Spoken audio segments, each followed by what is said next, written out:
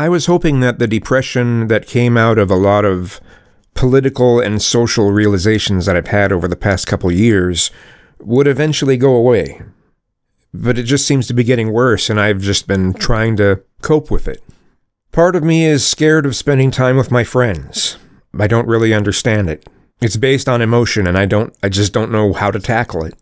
And especially over the past couple weeks, I've had my phone set for Do Not Disturb.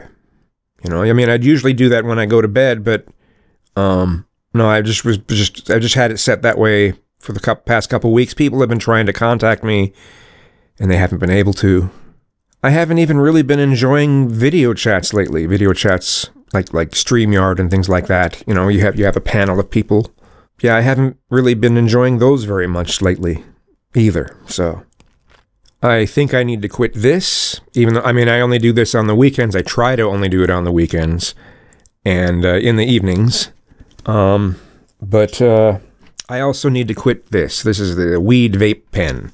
Weed in general, I need to quit that too. I think it's adding to the depression.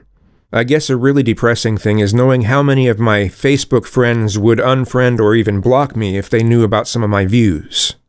Sometimes I just wish I could go back, you know, and not have some of the views I currently have. That's not really possible, so. There's also having to give up that whole, you know, heavy-set fetish sort of thing, having to give that up for my health, so. So over the past couple weeks, I've lost 10 pounds, so there's something, right? Anyway, thanks for watching.